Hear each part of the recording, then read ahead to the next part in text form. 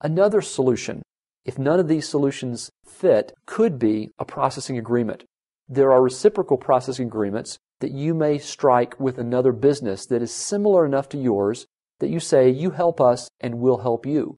Now, the idea behind a reciprocal processing agreement is you're betting on the fact that a disaster is not going to take out both companies. Assuming that a disaster affects one company and not the other, let's assume that you have IBM RS6000s running AIX, and you have another company across town or perhaps in a nearby town that runs the same basic type of hardware.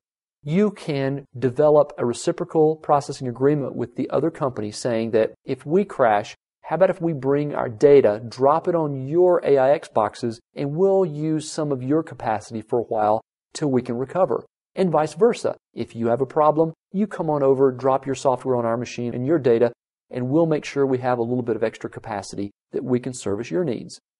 Another example would be a mutual processing agreement, working together. Now, this is a case similar to a reciprocal agreement, but working together allows the sharing of data, the sharing perhaps of even software and licensing to occur before the disaster. So you already have a presence on each other's machines so that should a disaster occur, the cutover is even faster.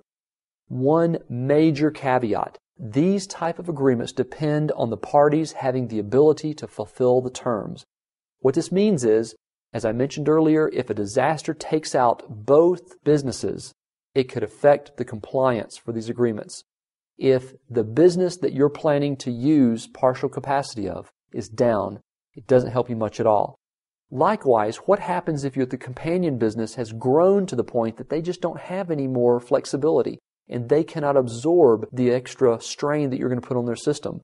These are questions you have to address. They can be sticky legal issues, but you need to address them up front. It's really all part of the DRP.